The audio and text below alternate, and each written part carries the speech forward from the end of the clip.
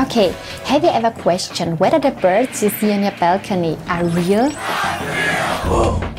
Guess not, me neither, but across the US, more and more members of Birds Aren't Real are dedicating their free time to educating the public about one covered-up truth. Every single bird in the sky is a robot. That's right. Birds Aren't Real is a movement that says it believes that all birds in the US are surveillance drones. It's time to wake this country up. The group claims that over a period of more than 40 years, since the Eisenhower administration, the US government killed all the birds and replaced them with identical surveillance drones to spy on Americans. The bird truthers, as the group's members call themselves, are mostly from Gen Z, and they are not holding back with their message. People wear Birds Aren't Real t-shirts, they swarm rallies and shout out a variety of slogans. In Pittsburgh, Memphis and Los Angeles, massive billboards have appeared. The group's spokesperson, Peter McIndoe, shows up all over the country with his white van. The vehicle, which is designed to be as bird-unfriendly as possible, has functioned as rolling office, a home base for the movement ever since its beginnings. Started on the streets, the federal gospel, as Peter calls it, soon took flight and entered our screens. On Instagram, TikTok and Reddit, Birds Aren't Real has racked up thousands of followers. And there's also a Facebook page, so in Peter's words, the moms of the current bird truthers can be in on it too. Several videos have gone viral, with up to 21 million views. It's only the social media platform with the bird logo that's lagging a bit behind. On Twitter, you will only see a few people sprinkling their thoughts here and there, like how we should focus more on spy pigeons than on spy balloons. But for many others, Twitter is still suspicious. Why don't our presidents talk? They tweet. In 2021, Peter and a flock of bird truthers even demonstrated outside the platform's headquarters in San Francisco to protest the bird logo. Their activism soon caught the attention of popular YouTubers. How deep does this go? And the traditional media. Birds aren't real. Birds aren't real. Vögel sind nicht echt. I think the evidence is all around us. Birds sit on power lines. We believe they're charging on power lines. When I came across this New York Times article, I really was surprised, because for me the idea that birds are just robotic spy drones sounds absurd. And that's not only because my husband is a bird nerd and a biologist, always showing me new bird species on our balcony. Online and offline, the avian conspiracy became a mass movement and the token of Gen Z. All need to know about why birds aren't real. But many conspiracy theories sound totally weird and are still able to flourish, right? So I want to know what the bird truthers' arguments are, why they believe in this theory, or are they just screwing with us? Let's check it out. The movement's ideology centers around the idea that between 1959 and 1971, the CIA took out 12 billion birds and replaced them with avian-like robots designed to collect data about the American population. Birds Aren't Real graffiti started appearing. People made Birds Aren't Real stickers. Rallies spread around the country, and Birds Aren't Real even ran for president in 2020. For President of the United States of America! The movement rapidly expanded into both a comical pop culture reference and an online clothing brand. The utmost priority was to reach as many people as possible. Am I crazy? You're not crazy, they're absolutely 100% drones. At the center of the movement is Peter McIndoe. Hey, my name's Peter. A floppy-haired college dropout in his mid-20s who always wears sunglasses or a hat. My name is Peter McIndoe, and you're watching The Truth Report. As the spokesman for the movement, Peter organizes most of the rallies, does most of the groundwork, like talking with pedestrians, and is also the first port of call for media inquiries. The seagulls are taking your food to bring it back to the Pentagon for DNA. All this sounds pretty crazy, right? And I guess I'm not the only one who raised their eyebrows after watching these interviews for the first time. In order to nip possible concerns and questions in the bud, the Birds Aren't Real crew is constantly feeding its social media channels with updates, details, and statements. John Scalia Jr. of the Scalia. The government killed 12 billion birds. Some international tech news also arrived with perfect timing. China takes spying to new heights.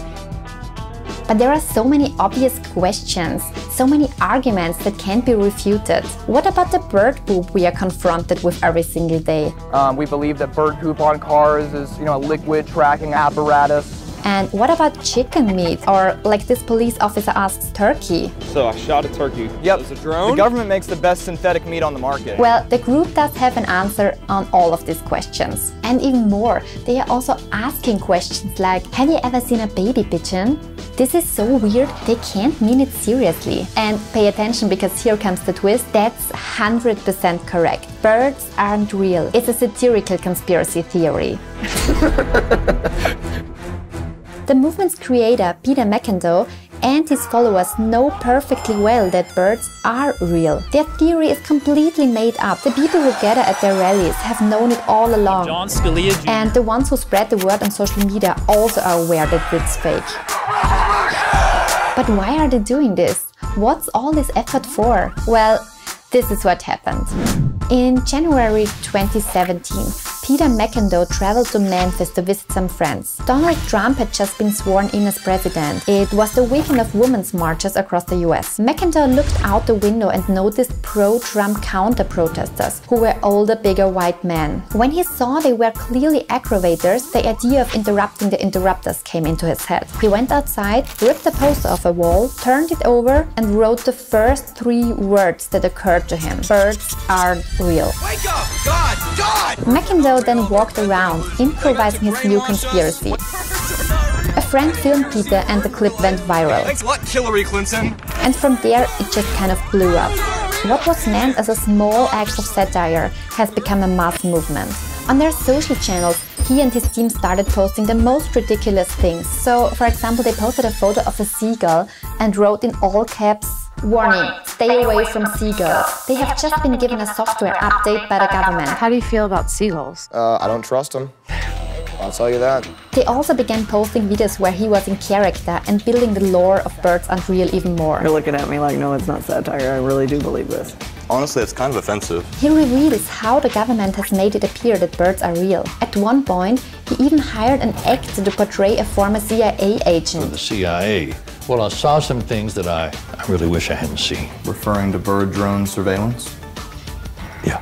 The video instantly went viral. Peter also gave interviews where he was fully embodying the conspiracy with a totally straight face. He took the absurdity to a higher level each time, including puking live on TV, which he labeled as mainstream media wants to poison me live on TV. Thousands of people watched and shared these videos and posts. Peter and his friends started selling merchandise.